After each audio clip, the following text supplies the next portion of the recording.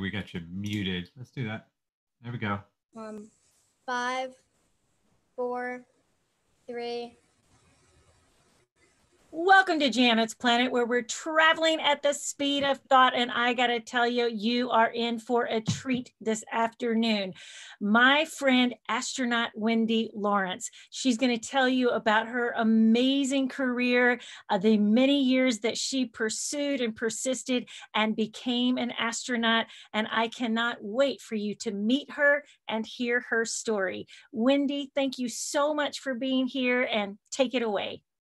Well, thank you, Janet, for the opportunity. This is a great way to break up my day. I think, like many of you who are participating, it gets a little challenging to tell one day apart from the other when we're spending days at home and you kind of feel like you are truly living the Groundhog's Day movie. So this is really fun for me to have a chance to interact with all of you. So let me tell you a little bit about my astronaut story, which, for astronauts who are around my age, meaning astronauts who got to grow up during the Apollo program, is not a story that's very unique because, again, we got to grow up during the Apollo program. We got to sit in front of our televisions at home in July of 1969, like millions of people around the world, and watch with our own eyes Neil Armstrong and Buzz Aldrin walk on the moon for the first time. And again, for like a lot of astronauts around my age, we looked at that and we were absolutely amazed by what we were seeing. They were kind of jumping and shuffling along the surface of the moon, and the moon looked so different than anything that we had seen down here on Earth. And for most of us, that's the day we said, that really looks like a fun job to have. That's what I want to do when I grow up. I want to be an astronaut. I want to have my chance to fly in space. So in July 1969, I was 10 years old. I was growing up in Southern California, just north of San Diego. And no, I did not spend a lot of time thinking about how to make my astronaut dream come true. Nor did I also think about the fact that I hadn't seen anybody who looked exactly like me flying in space. I just had this dream. It wasn't really until I got to high school that I thought about, I still want to do this. How do I do this? Keep in mind, back then, we did not have the internet. We did not have the Google. It wasn't really easy to do a lot of research. You had to go to the library and resort to encyclopedias and other books. But my dad had given me some advice that really wasn't all that complicated.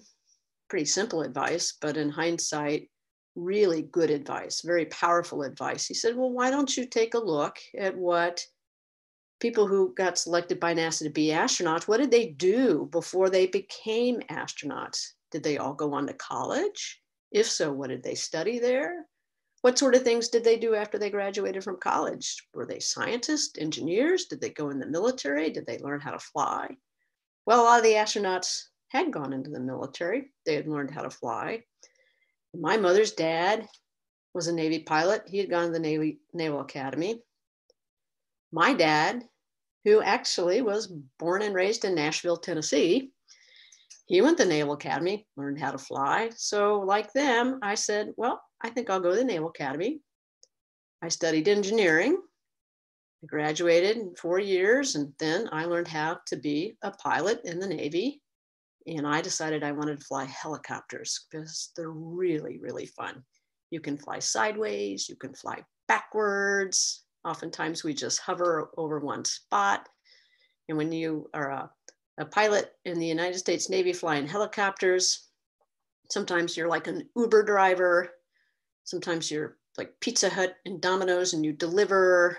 You're FedEx as well. You move around a lot of cargo, you deliver food, you deliver mail. But more important, and one of the things I really enjoyed most about being this type of pilot, I was always part of a team. We usually had 3 or 4 people flying together on the helicopter, and it was our job to work together as teammates, to talk to one another, to challenge one another and say, really, do you think that's the best thing that we should be doing here? Do you think that's safe enough? Maybe we should try this. So together we would talk, we would communicate, we'd throw out ideas, jointly would decide what was the best thing to do so we could safely accomplish our mission. And those are all skills that you use as an astronaut because you're always part of a team, a crew, and your crew is part of a larger team. And it's very important that you can communicate well with one another and make good decisions to identify what problems might occur and come up with a plan to deal with that problem if in fact it does occur.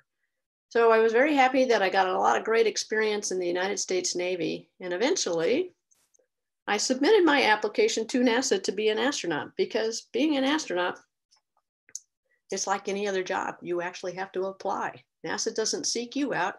You have to tell NASA that you're interested. So lo and behold, long ago in 1992, I got selected by NASA to be what was called an astronaut candidate. So there you can see me, the red box, looking much younger. So at that point in time, I knew I was one step closer to making that dream come true of flying in space. Still wasn't there yet. I had to wait a little bit longer, but at least I was at NASA, and it was very fun because my class got to design a patch.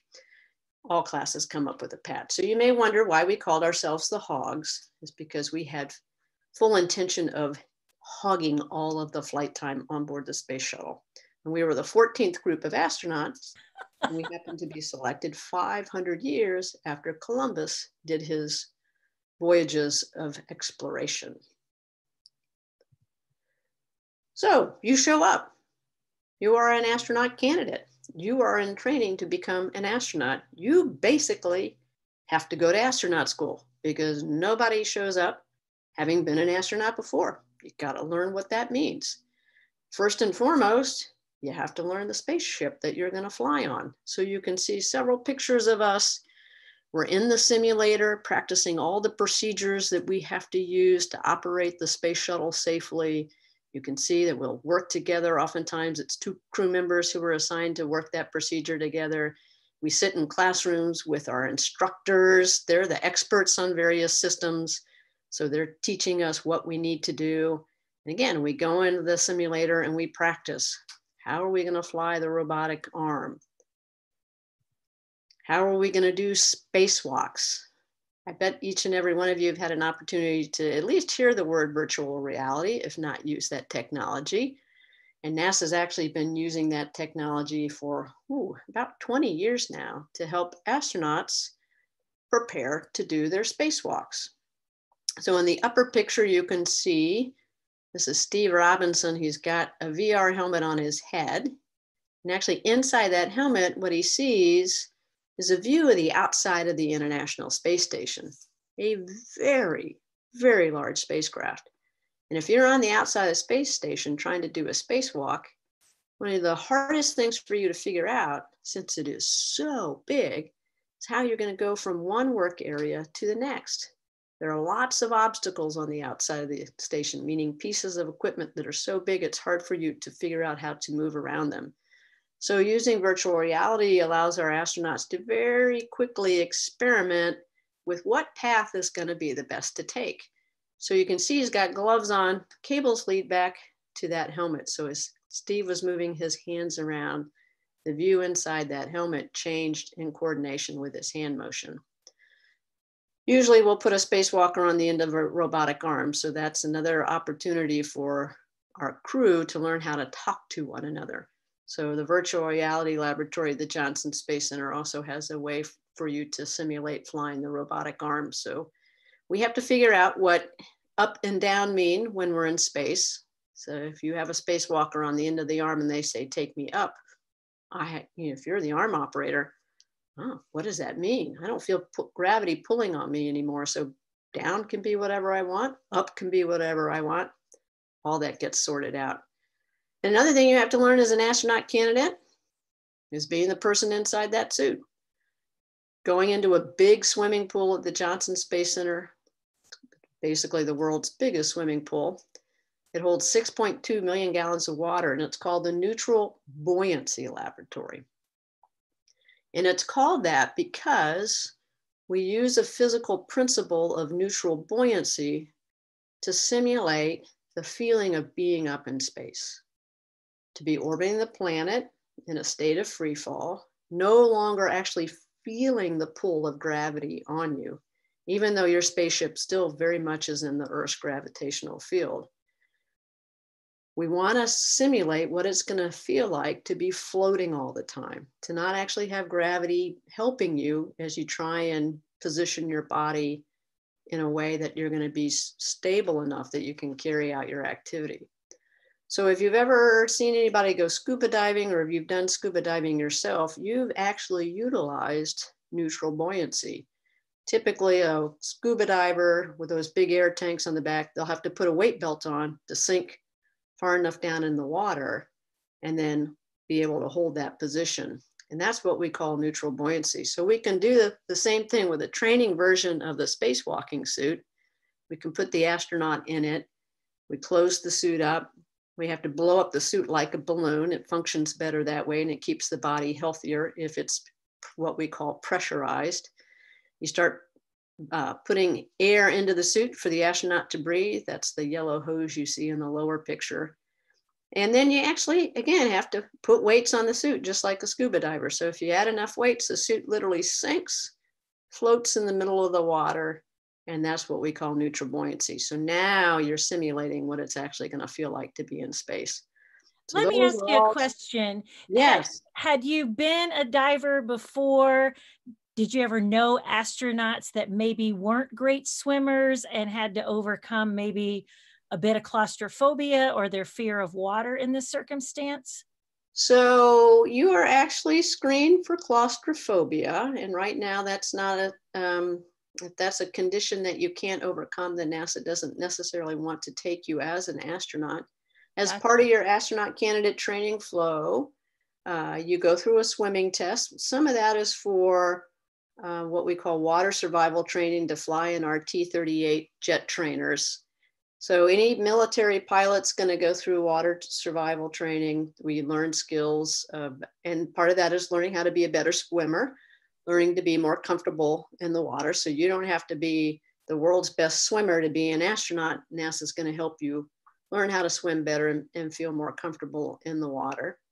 You also learn how to do scuba diving as part of your astronaut candidate training flow, because when you eventually get assigned to a crew who may be doing a series of spacewalks, oftentimes it's very valuable for you to do a dive in that big swimming pool, the MBL, so you can watch the spacewalkers practice the tasks that they're doing. I did that several times on my last flight because I was the robotic arm operator and I was flying the spacewalkers on the end of the arm. So I wanted to get a chance to see what it was going to look like for them as they did the various activities, so I could understand what they were saying. That helped me be better at flying them around.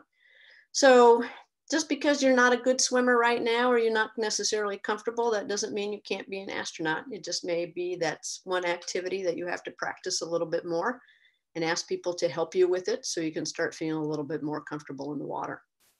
Excellent. Thank you. A couple of questions that have come in, and I'm sure that Dharma and Jennifer are going to want to talk to you here at the minute. But A, did you ever meet Catherine Sullivan? And then B, what was your favorite part of training? Yes, I did meet Catherine Sullivan. And actually, I'll tell you a fun story. I hadn't met her yet.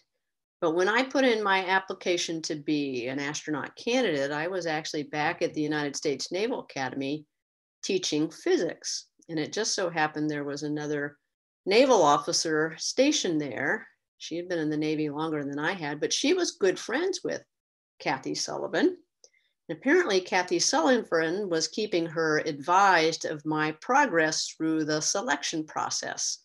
And she let her know that, hey, Wendy's is amongst the final list of applicants that were considering. So I guess that was kind of fun for me to kind of get updates that other applicants weren't necessarily getting. So it was nice to actually meet Kathy Sullivan and thank her for being so considerate. That is awesome. What was your favorite part of training? Did you have something that you enjoyed more than something else? I always liked being in the simulators. You all are students, so you understand. Sometimes it's just hard to sit in the classroom and listen to the teacher lecture on and on and on. It's more fun to do, to take what you've learned and actually try and practice it, to apply it. And so for us, that's what the simulator was. It was our opportunity to take everything we've been learning from our instructors in the classroom and actually practice it. And that was the best way to figure out what did we really understand well, what didn't we understand as well, and we needed to get more instruction on. So I always like being in the simulators. And Wendy may or may not brag on herself, but she was the first graduate from the Naval Academy to actually fly into space. So she has set some first female. Yeah. First female from the Naval Academy to fly into space. So I can understand why Kathy Sullivan was rooting for you. So that's a good trivia question. Who was the first graduate of the United States Naval Academy to fly in space? Ooh, I know Air Force more than I know Naval. Was that Hoot Gibson? No, it was Alan Shepard. Alan Shepard. You know what? I got to put that up. In space. Oh, you know what? I did not know that. I'm going to write that one down. Yep, we're getting ready to celebrate an anniversary of his flight, May 5th, 1961. So very fun. Anybody else want to ask me a question now? We'll just keep going. I don't mind you all asking me questions as we go along. That's more enjoyable for me. And that means that you won't forget your question and you get more information exactly when you want it. Yes, Jesse's question here in the chat is, did anyone ever get nauseous during the simulations or any of your training? Not so much in the simulators because they don't move around that much. Sometimes when we flew the T-38 training jets and we practice what are called aerobatics, you might get sick in that jet. And I will talk about that a little bit more about what happens to the human body when we go into space, because that's a very important question. There are changes that happen to the body, and sometimes not having gravity can cause you to feel motion sickness. Perfect. Continue as you. All right. So training as an astronaut candidate, that took about 14 months for me. And if you learned everything to the level that NASA wanted you to, and they were pleased with how you did, you got designated as an astronaut. For me, right before the end of my astronaut candidate training flow, I got assigned to a mission. So that was another about 14 months of training to keep learning the space shuttle, to keep learning each and every activity that we had to do during our mission. So let's see, it was about 2.5 years after I got to NASA that I finally was ready for launch day. And here you can see a picture of one of my crews. We actually spent the last week on Earth in quarantine. You can relate to that now. Think of staying at home during this coronavirus. We had to stay in the quarantine facility at the Kennedy Space Center. And then about 4 hours prior to launch, we got in our orange launch and entry suits, which we had nicknamed the pumpkin suits. And I think you can understand why we called them pumpkin suits. And is that Eileen Collins in the front with you? Yes, this was actually a picture from my last mission. So that is Eileen Collins.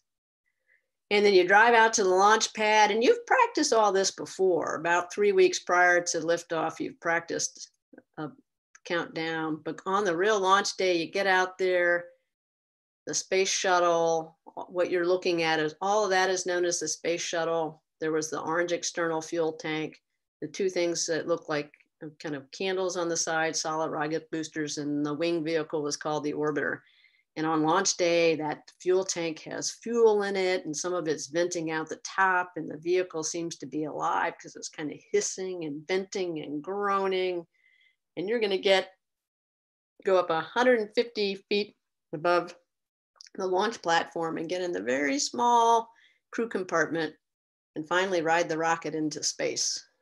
So videos are always much more fun. So here you can see the launch countdown, 7 seconds prior to liftoff, the 3 big main engines on the back of the shuttle orbiter They were commanded to light off. They came up to full speed. Then the big solid rocket boosters on the side lit off. And the crew starts to bounce around, a lot of vibration. And about 30 seconds after we've left the launch pad, we're already experiencing what we call 3Gs, 3 times the force of gravity. And it goes right through your chest. And I remember thinking on my first launch, oh my gosh, who just sat down on my chest? I can't breathe. Oh, it's so heavy. This rocket is so powerful. And I tried to put my arm out in front of me. I'm like, oh, that takes way too much effort. I don't have enough strength. And you just keep going faster and faster and faster. After about 2 minutes, the solid rocket boosters have used up all their fuel, and they actually fell back into the ocean where we could pick them up and repair them and reuse them on a later mission. And then 8.5 minutes later, you are up in space. And I like to show this picture because it's very similar to the view I had the first time I got to look out the window of my orbiter on my first flight. It was Endeavour. And I remember we were out over the ocean and the sun was shining on it, and you can see kind of those orange patches on the water. That's what we call sun glint.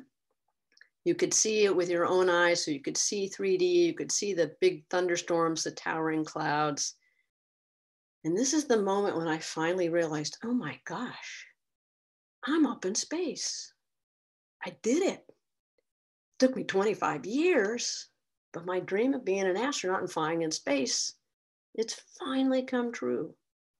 And I thought to myself, if I don't get to look out the window again during the rest of the mission, this one view has made all of that hard work, years of hard work, it's made it worth it. I'm living my dream. And I can tell you, it was so much better than I ever thought it was going to be. It was an incredibly exciting moment, a very emotional moment as well. But if there's something you're thinking about doing and you have doubts about whether or not you can make it come true or whether it's worth it to work that hard, trust me, it is. You at least owe it to yourself to try and make that dream come true. And honestly, if we could look out the window the whole time, we would do that. But we are up there to do work. And on my first flight, we got to do astronomy. We had 3 telescopes out in the payload bay, and you can see a picture of our telescope. We were looking at very distant stars and galaxies. We were trying to see if we could detect any helium that might have been left over from the Big Bang to help prove that theory. And in fact, we did detect some of that helium.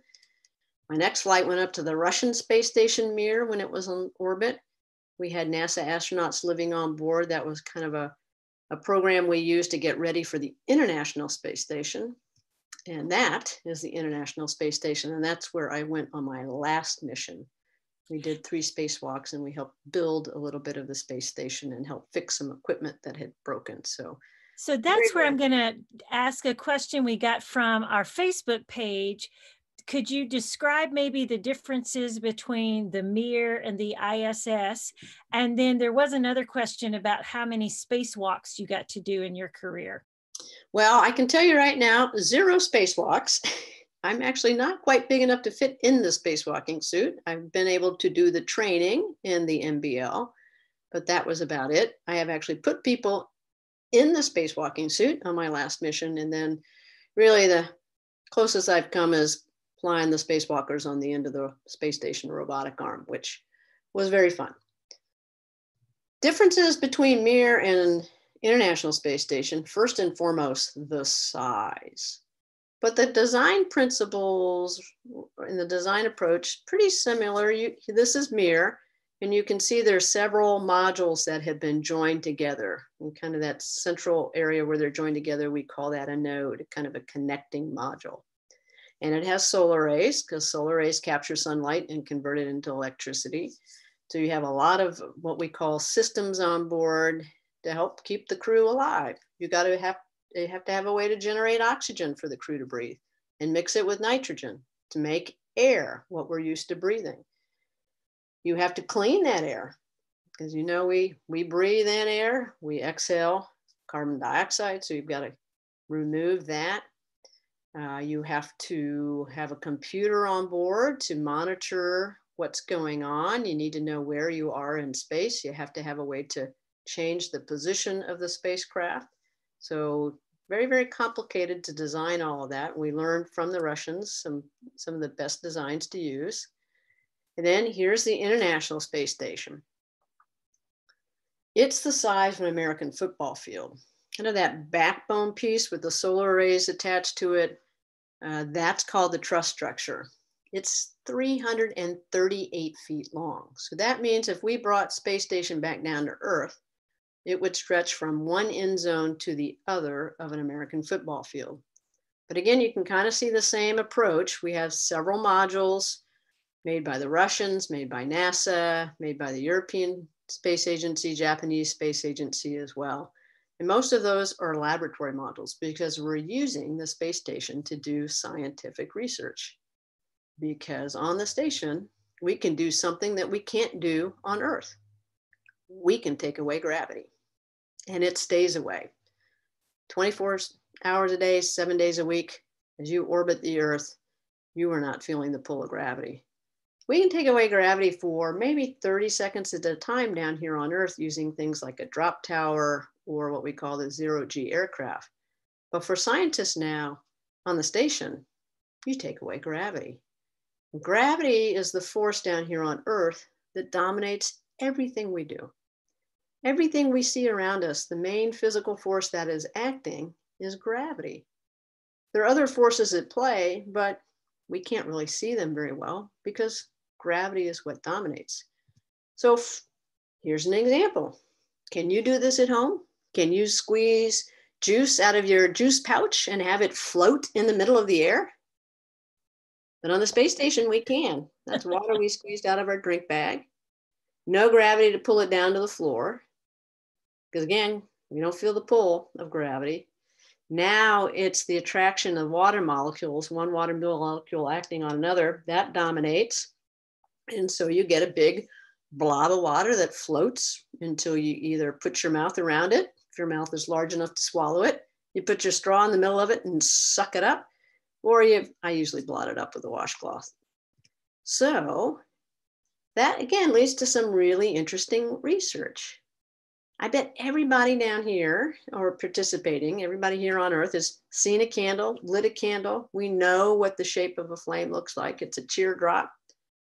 The hot air rises up around it and sculpts it into that teardrop shape. And you may not understand what the range of colors mean, however. The blue at the bottom of the flame means that's the cooler part of the flame. The hottest part of the flame is the top, and that tends to be why we call it a white hot, that color white hot, meaning it's the hottest part. So look at the picture right below the candle. That's what happens when you essentially light a candle in space, when you light something on fire up in space without gravity. So the shape is different. It tends just to be a round sphere of flame. And what's really surprised the scientists was the fact that the color of the flame from one edge to the other was now the same. It was blue all the way across. And a flame in space burns about 1,000 degrees cooler than a flame on Earth. And again, the scientists don't fully understand why this is happening. When you take away gravity, suddenly a flame in space will be cooler than a flame on Earth. But they do understand that there's an important application, because when a flame burns at a cooler temperature, it doesn't create as many combustion products. So what does that mean? Think of that as pollution. So imagine you're the scientist that figures out why this happens. And then you can design an engine to burn at this cooler temperature and put it in your car. Your car would now not pollute the environment as much. So the good news for the astronauts who really like this experiment, and I got to do this on my third space shuttle mission, it's really cool to watch fire in space. This is very fun for them. This is one of their favorite experiments. They're going to get to do this again and again and again until the scientists finally figure out what's happening. So let me give you a quick picture, quick video. Fire in space, fuel, we've ignited it. There you go. There is your blue ball of fire. So that's what fire looks like in space. Oftentimes, you all get to design the experiment. These series of pictures are a student design experiment that flew several years ago up to the International Space Station. Students wanted to know what would happen to caterpillars. What happens if we put the caterpillars up in space without gravity acting on them? Will they still do what they would do on Earth, which is build their cocoon and turn into butterflies? So if you go from the left to the right and the top and then down to the bottom, you'll see caterpillars are doing what caterpillars do. They're eating, they got bigger, they built their cocoon, and lo and behold, they did turn into butterflies. Butterflies came back to Earth, they looked pretty normal, looked just like butterflies on Earth had developed. But what was interesting to watch is the butterflies knew they were in a different environment. They could sense that they were already floating, that they were kind of already flying. So they didn't really flap their wings very much. They would move them around a little bit, but they knew they could get wherever they wanted to go just by kind of floating around. So it's really fascinating sometimes to take things that we're very used to on Earth, we put them up in this different environment and to see just how they're going to behave. Wow, that is cool. Yep. All right. Anybody have any questions about that? One question came in about the fire. Could dynamite blow up in space, or what would that do? Where is it? Inside my spaceship or outside? Oh, good question, Jesse. Because, out in space, there's really not enough oxygen to sustain a fire. Inside my spaceship, there definitely is. We've had fires on board spaceships before. So that's a very, very dangerous situation. So yeah, I could light dynamite inside my spaceship and it would blow up. Outside, I don't think I could actually even light the stick of dynamite because there's not going to be enough oxygen to sustain that fire. Sometimes, guys, what I will do is I will send you this questionnaire of things that you might need as survival things on the moon and see what you would and would not want to choose. I want you to listen to everything Astronaut Wendy's told us. All right, well, here's one thing I'll let you in on. The doctors don't like to tell you that you, as an astronaut, when you fly on your mission, that you are also an experiment. As I said before, sometimes there are changes. Well, not sometimes. There are always changes that happen to the human body when we put it up into space away from its gravity, the level of gravity that it's used to. So the doctors want to study that. So that means for every astronaut who's on board the International Space Station right now, we're going to take their blood, we're going to take some of their spit, their saliva, and take some of their urine as well, and we're going to monitor changes that happen to them. Because our astronauts on the space station, they could be up there for 6 months, they may be up there for 9 months, they may be up there for almost a year. And so every month or so, they have to do what we call a fitness evaluation. And so we'll measure the air that they exhale, we'll record our heart rate. You can see a couple of our astronauts doing this fitness test with all the devices strapped on them, their blood pressure cuff, not very comfortable, but it's necessary for keeping them healthy. So one thing that happens, and we've really only become aware of this because we've had crew members spend months at a time on station, is that an astronaut's vision can change by being up in space.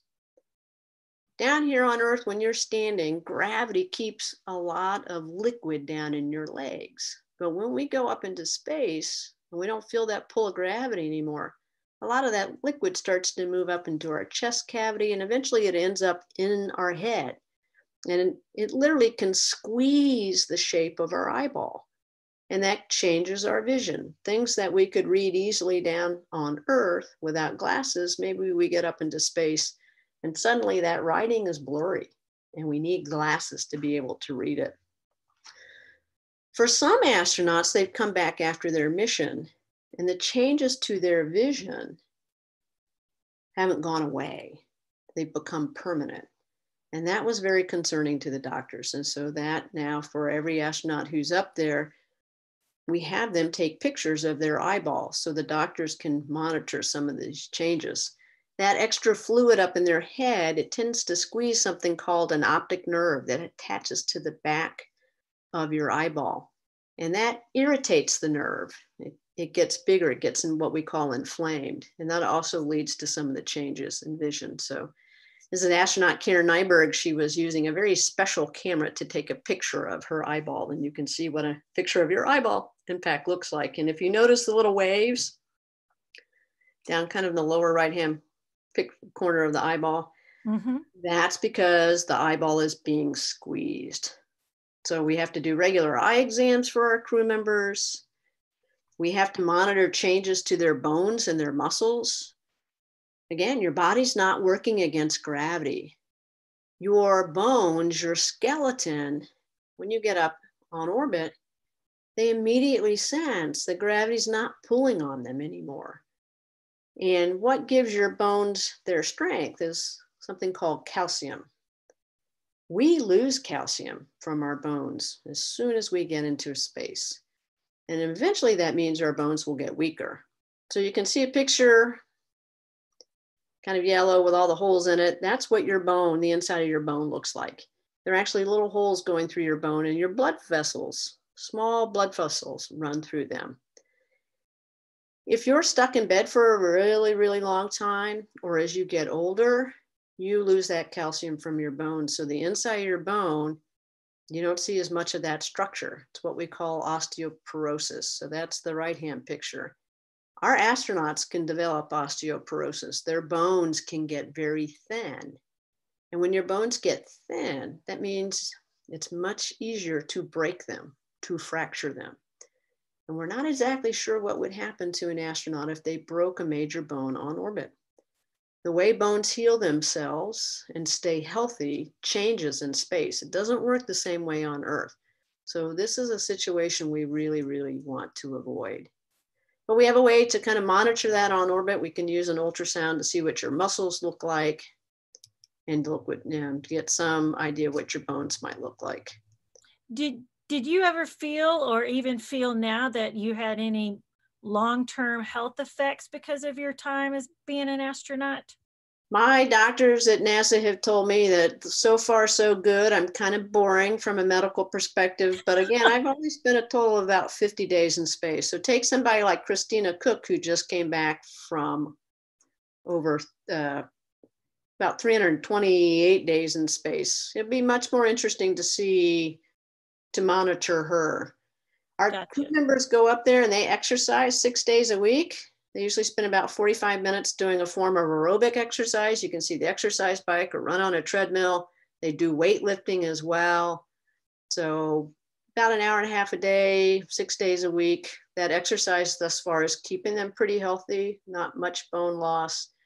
But what will happen later in life, don't know. And that's why the doctors continue to study astronauts, because we're not exactly sure if there'll be some long-term effects that really aren't good for us. Did you have headaches or backaches? You do get a headache. Remember before I talked about that fluid? You kind of feel like you have a head cold. Or if any of you have had sinus infections, your head gets stuffed up. You kind of feel like you have pressure behind your eyes. As I said, your nose is stuffed up. The problem with having your nose stuffed up, you may not know this, but your ability to taste is linked to your ability to smell. So for us on orbit, our food tends to taste bland because we can't smell it. And therefore we can't taste it as well. So we tend to like really spicy food so we can get some idea of what things taste like in space. Awesome. Well, speaking of food, would you all like to know what astronauts eat? Yes. And actually at this point, if I stop sharing, I can do an actual show and tell with you. First off, this is a crew of a space shuttle mission.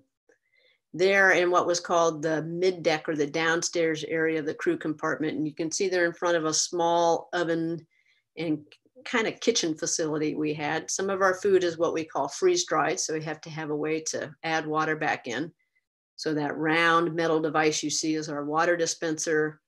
The rectangle below that is actually a small oven we have on board to heat our food. So like I said, some food is freeze-dried, some is not, but I cannot find my cursor. So let me see if I can do, there we go. Let's do this. All right. How many of you all like macaroni and cheese? Does your macaroni and cheese look like this? More importantly, does it sound like this? This is a package of freeze-dried macaroni. Yes, it is a solid block.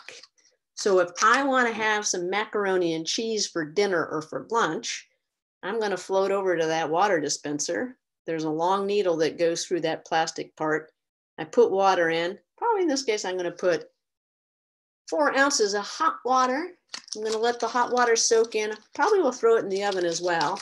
Then I'm going to take it out and I'm going to mush it around, make sure the water really got in there. And then I'm going to take my scissors and cut around the corner, peel it back, and then I can start eating my macaroni and cheese. So not bad. You see all the blue dots on the back? That's Velcro.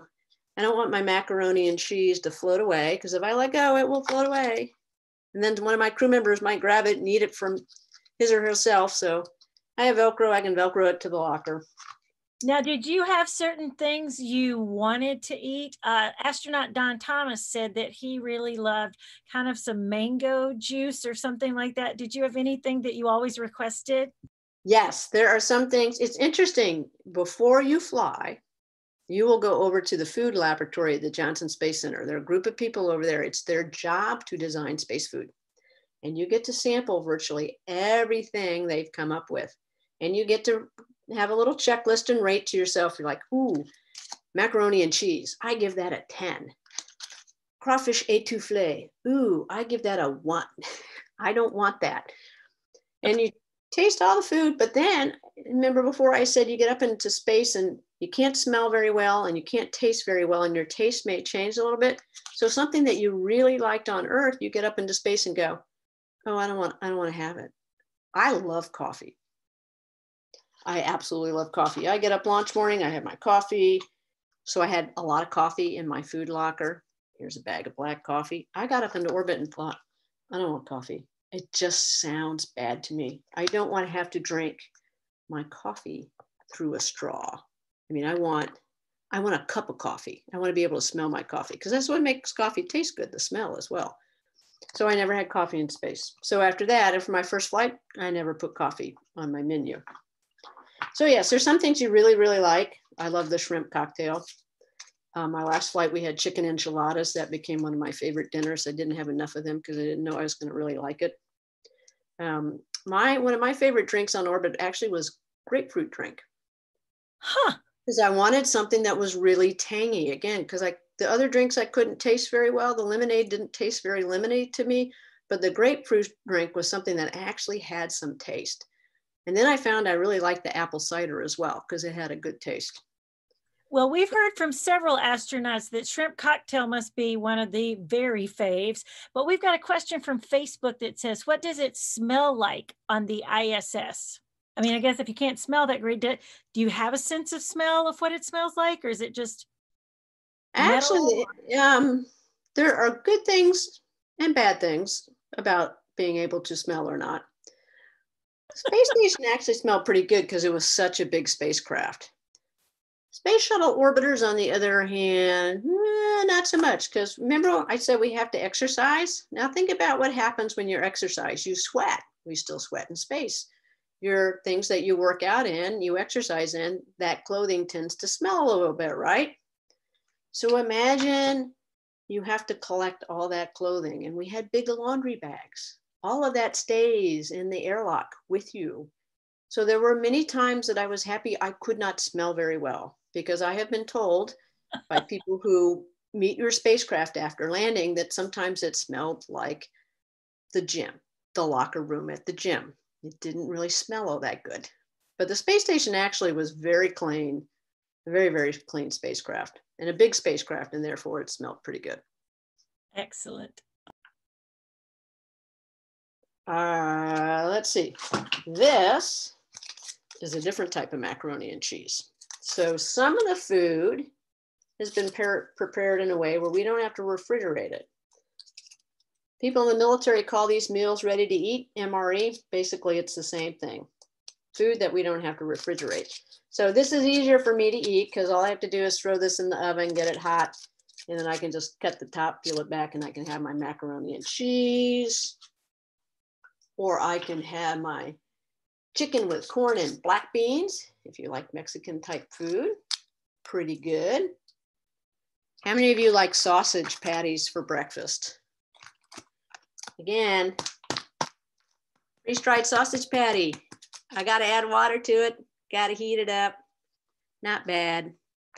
And then we do like our desserts. Shortbread cookies. So literally we'll go to the grocery store and get snacks. We have, if you like, trail mix. You can have trail mix that you can eat. So pretty good. Now, do you have to be careful that and clean up in case any of that trail mix or the little crumbs go flying and flitting away somewhere? Yes, because anything that does not get in your mouth will float, and it will continue to float until it either gets sucked over to the filter where you can vacuum it up or you clean it up yourself. So oftentimes I'm asked, do you fly bread? What if you wanted to have a peanut butter and jelly sandwich? Do we fly bread? No, because bread tends to make a lot of crumbs. We don't tend to fly crackers either because crackers make a lot of crumbs. So a favorite item is tortillas. I would think they would crumble as much as a cracker, but I guess not so much, huh? The flour tortillas don't tend to make as many crumbs as a piece of bread or a cracker. Wow. That's why, wasn't one of Peggy Whitson's favorite things, something they called her, she had like a nickname for this tortilla thing that she would make for the crew. I'll have to Google that, but that's pretty funny. Yeah, the tortillas are pretty popular. You know, breakfast tacos, breakfast burritos. Yes. I actually, if my favorite lunch on orbit, I would take peanut butter and jelly and put it on my tortilla. Aha. Because I really like peanut butter and jelly sandwiches, and that is the closest I could get to a peanut butter and jelly sandwich in space. I love it. I love it. Do you want to go back to your slides and show us what? Let's do this one. Because I'm seeing a lot of great questions and I want the kiddos to ask you those in a minute. All right, so again, oh, I lost. Let's see. Well, let's go back. So you can see peanut butter. Yes, we are allowed to fly jars of peanut butter and jelly. My favorite dessert, peanut M&Ms, because they float around. It's fun to play with them. But this leads to a discussion of another type of research that we're doing on the space station, which is we're trying to figure out how to grow plants. Here you can see a couple of astronauts on the station, a very happy day for them because they had a resupply. I'm so sorry, we do not see your screen for some reason. All right, let's see.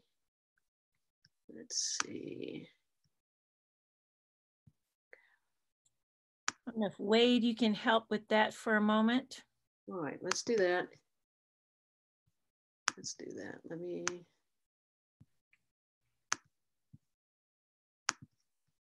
Okay.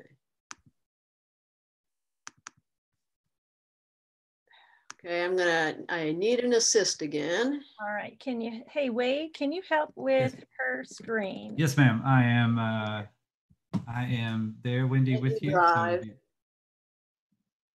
if you would like to give me just approve control, I will help you out. Go for it. I'm not.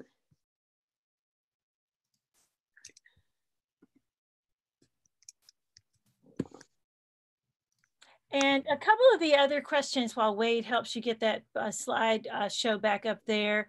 What happens if you have allergies and you want to be an astronaut?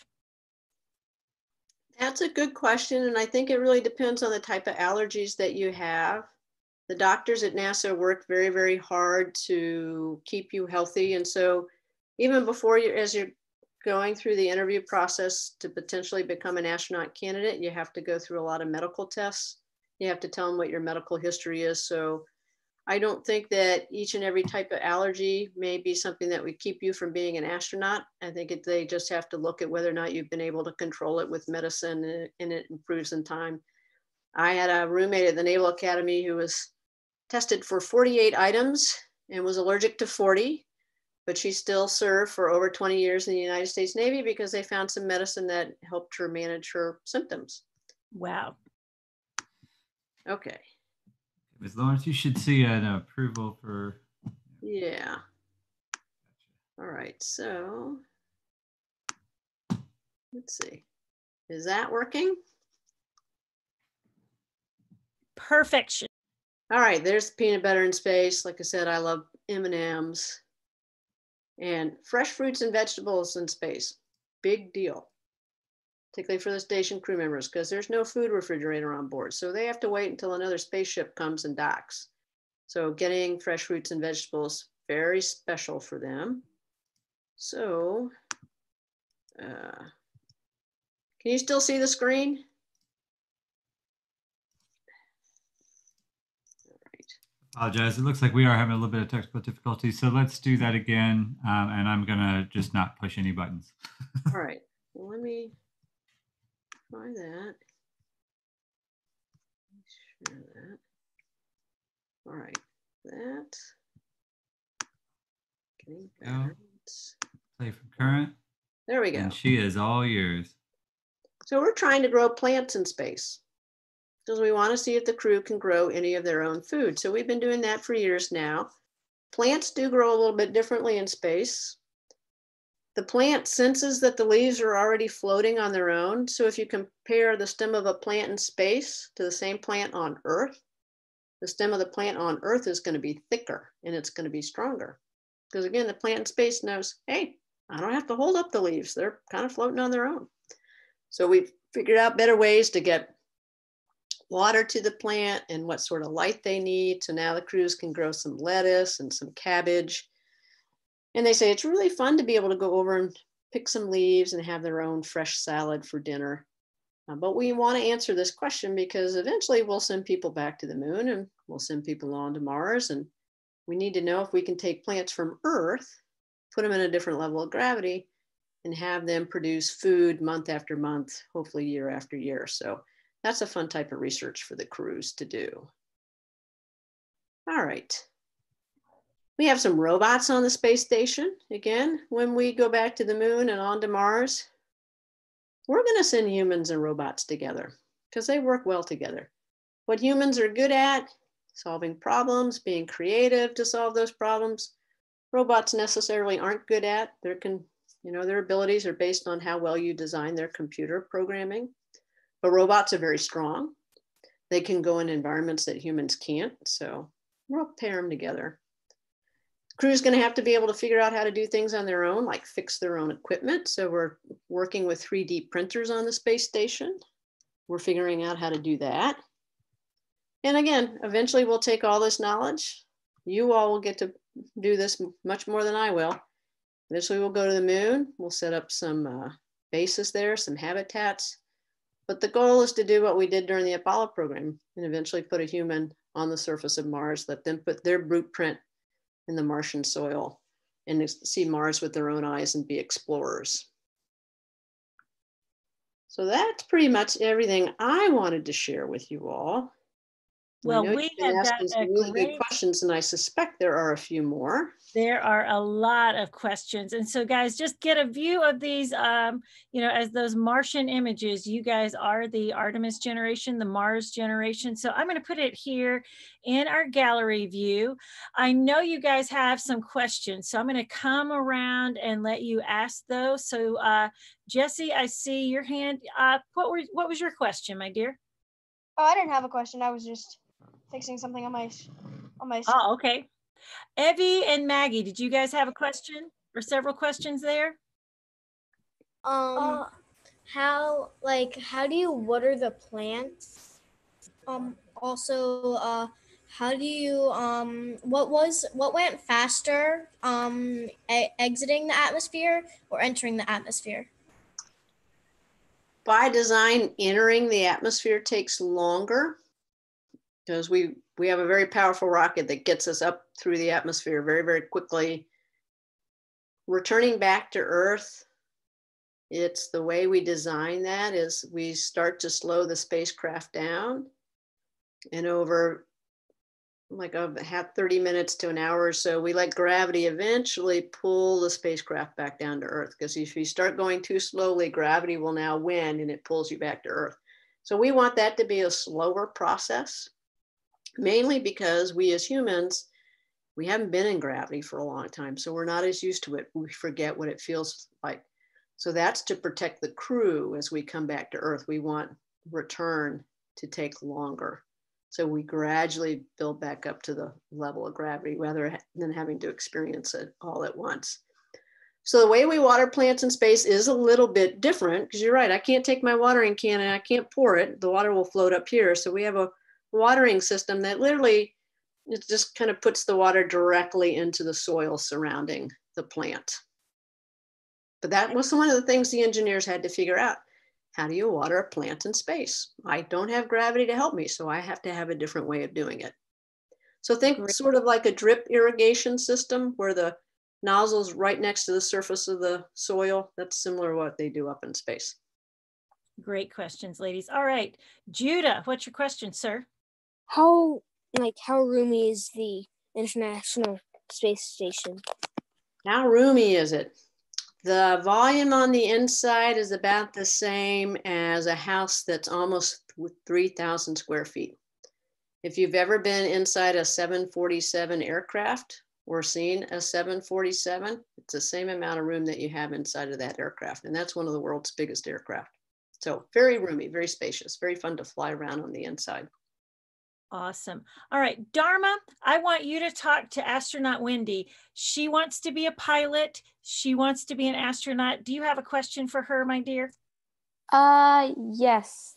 What was one thing that you missed on Earth while you were in space? Ice cream. Ice cream? I'll let you in a little secret. We do not fly the freeze-dried ice cream because most astronauts don't really think it tastes good. I guess you could call us a little snobbish, but we want the real deal. We want real ice cream. I do like ice cream quite a bit, and never on any of my flights did we have actual ice cream. One flight had a freezer that we could turn on after we got to space. So if you've ever seen the Kool-Aid freeze pops, we flew those. That was a nice treat, but I miss ice cream. Did you want to ask her anything about becoming a pilot? Yes. What was the hardest part about becoming a pilot? You know, it's like learning anything new. There are new words to learn. You know, everything you do, if you play sports or play music, each of those activities kind of have their own language, their own vocabulary. So you have to learn that. And then flying, a lot goes on, and you have to get better at kind of processing all these different sensory inputs. Remember back when you were trying to learn how to ride a bike, it seemed overwhelming because you had to steer, you had to pedal, you had to try and maintain your balance and learn how to do all those things at once. It took time. That's what flying's like. You've got to fly, you have to listen to communication on the radio, you have to pay attention to where you're going.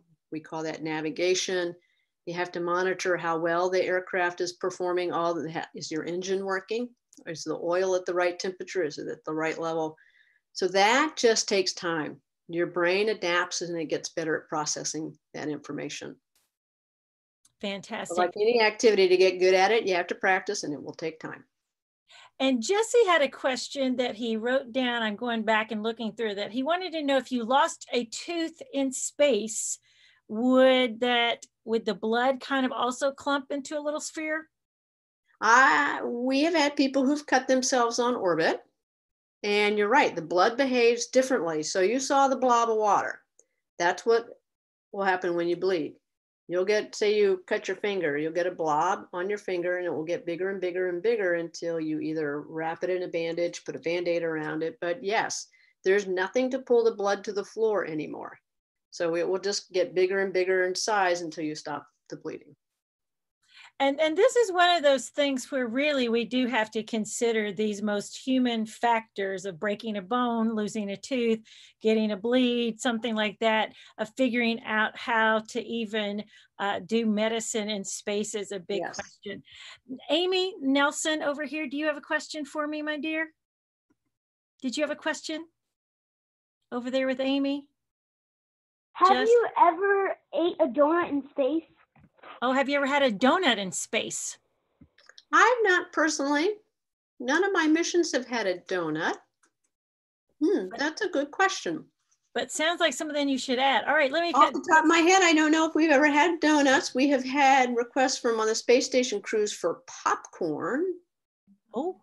They really wanted some popcorn, so we flew them bags of popcorn. But I don't know about donuts. That's a good question. All right, Lynn Gal, what's your question? So what was the worst food accident in space? And also, how do you brush your teeth in space? Oh, great food accident. Oh, this happened on one of my missions. One of my crewmates wanted mushroom soup. So it was in a plastic pouch. Basically, you know, remember if you ever got the bags of soup where you put it in, you added hot water because it was basically in powdered form. So was the mushroom soup. So we went over to the water dispensary, did everything we were supposed to do, slid the needle in, dialed up, 4 ounces of hot water, pushed the button. Now, we were told during our training flow that every so often, the water dispenser would literally lose its mind and it wouldn't function correctly. It may forget to turn itself off. So that's why they always told us, no matter how many times it works, always watch what's going on. Because you never know, that might be the one time where it literally keeps dispensing water. Well, it just so happened that this is the one time that this crew member decides not to pay attention. So nobody on the crew realized it, but the plastic bag of mushroom soup is getting bigger and bigger and bigger and bigger. Well, I was up on the flight deck, but all of a sudden I heard this. And I looked down, there was a little opening between the upstairs flight deck and the downstairs mid deck. And I could see blobs of mushroom soup going everywhere. Oh, kind of like an explosion in space. It went everywhere. It covered all the walls downstairs. It took a long time to clean it up.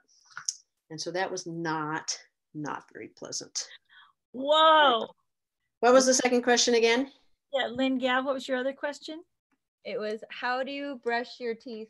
How do you brush your teeth? Yes, it's a good question. So there's no sink on board. So before you fly, you do have a very important decision to make about brushing your teeth. And it is simply this. Are you going to be a spitter or a swallower?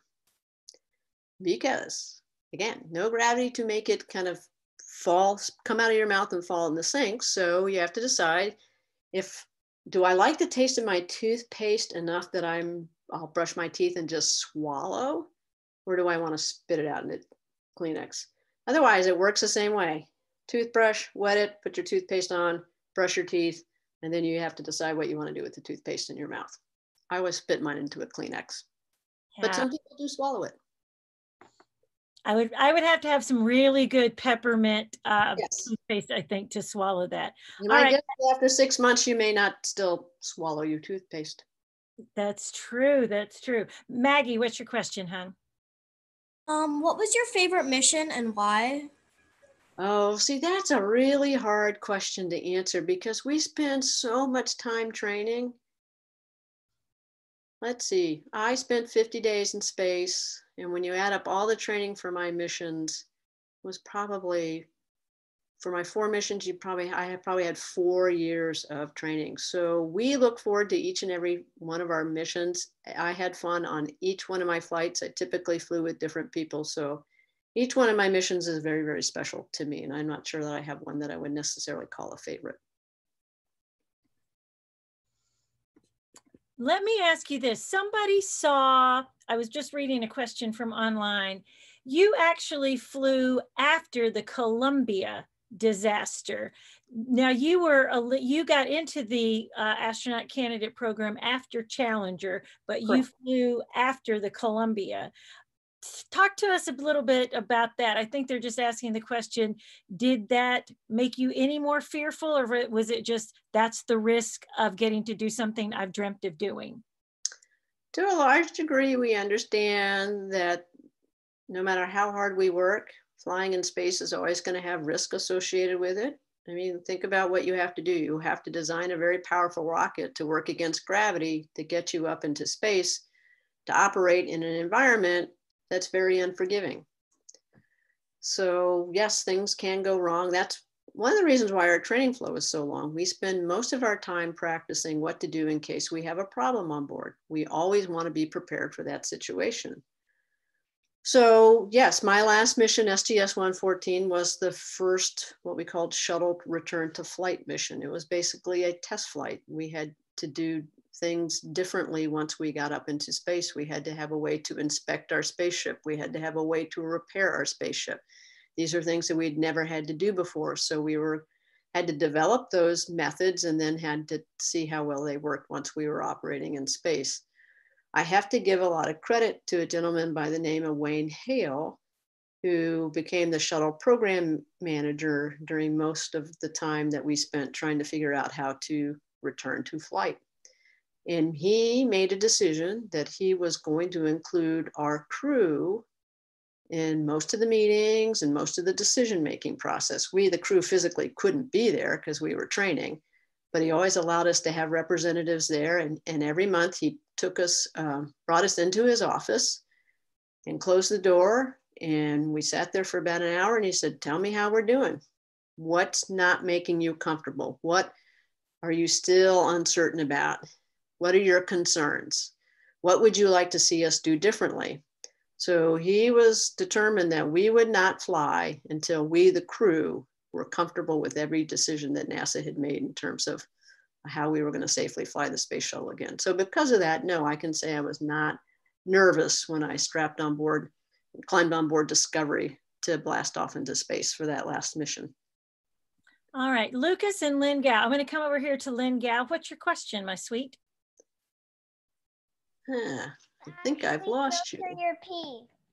Huh? Oh. Do you actually filter your pee? Filter your pee and then drink it? Is that true? Yes, on board the International Space Station, that is absolutely correct. Their urine goes into a big container. They take it over to a piece of equipment that can clean it and turn it into drinking water. And trust me, when we eventually go to Mars, live on the moon and live on Mars, we're going to have to do the very same thing. It's too hard for us to always send you water from Earth. That takes too many rockets. So we call that, we basically recycle the urine back into drinking water. It's a part of the life support system. And we're trying to develop life support systems that don't always have to rely on things coming from Earth to make them work. Great question, and probably a different answer than you may have been expecting. Lucas, my dear, what is your question? It is. What does the toilet bowl look like on the International Space Station? Was it the toilet? What does it look like? Oh, well, let us go back to sharing the screen. Okay. And we can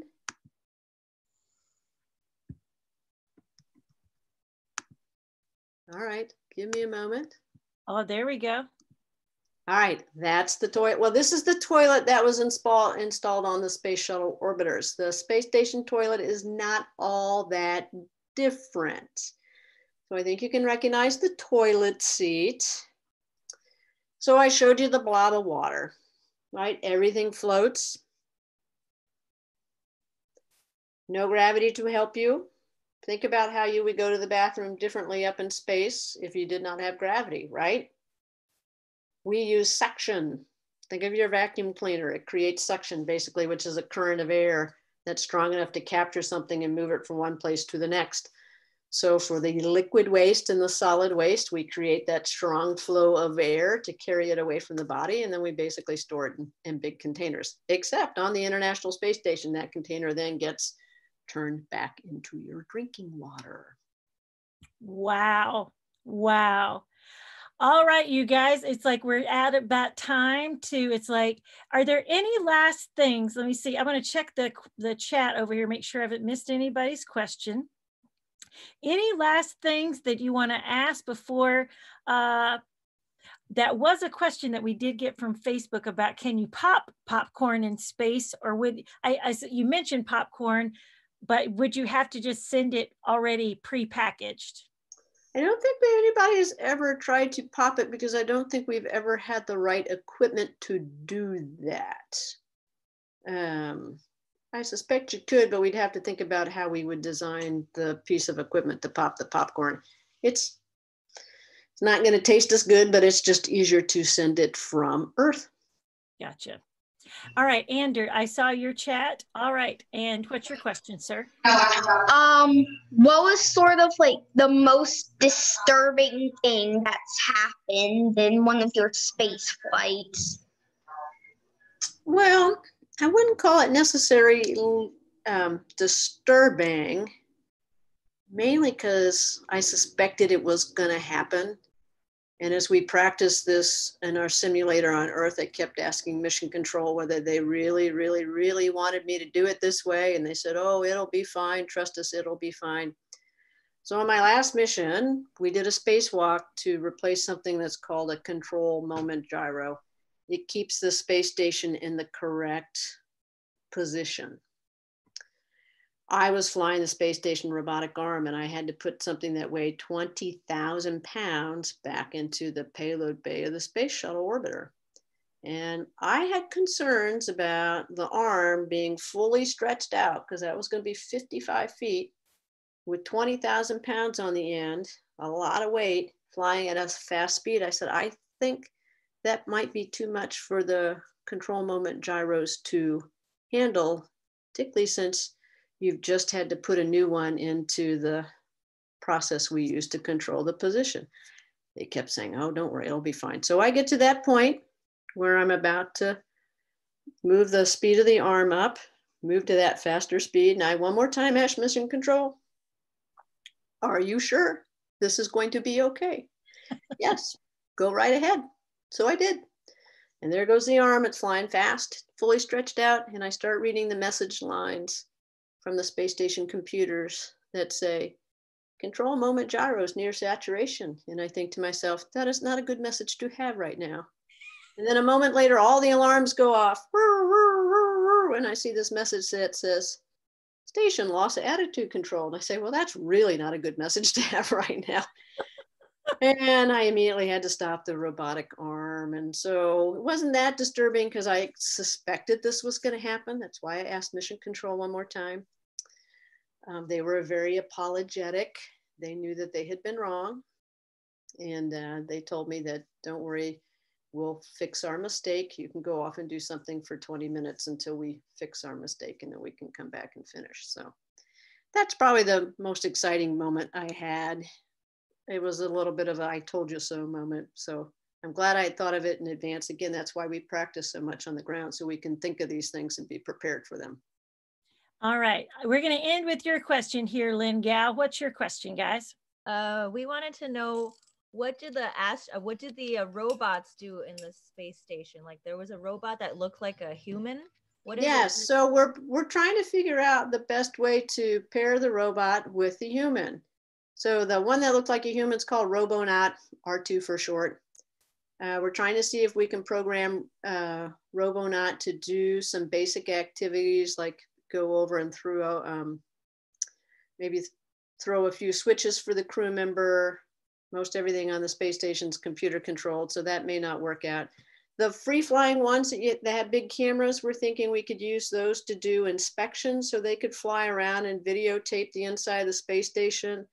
Oftentimes the crew will take pictures for people on the ground to see so they can see what the condition of the inside of the space station is, same for the outside.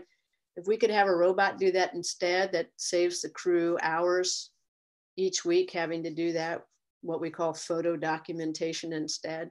So we're still at the early stages of trying to figure out what type of robot will work best with a human, what activities will be best for the robot to do. So A lot of this is just a big experiment.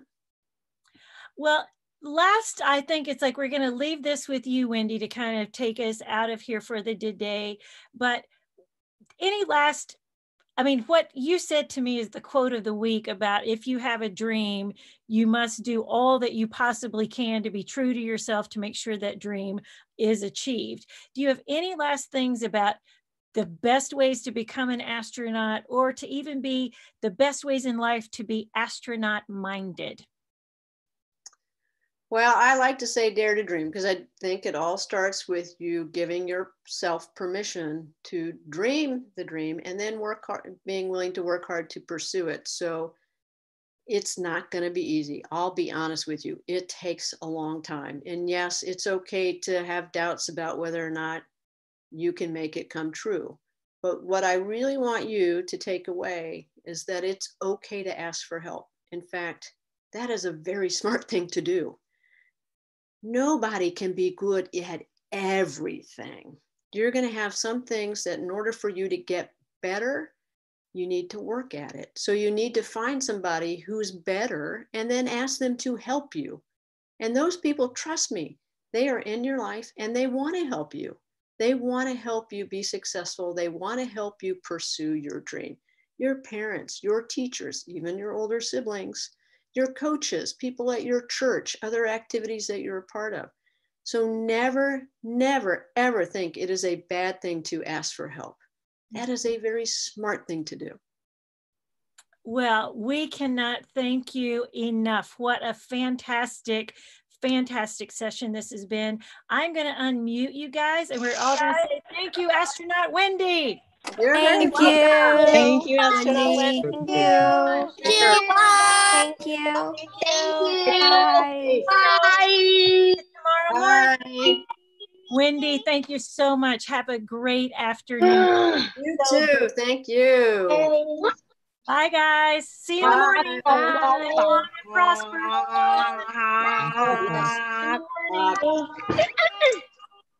Thank you, Wendy. All right, everybody, I'm have a checking my wonderful volume right evening. now. Everybody be safe, stay healthy, That's loud. live long and prosper.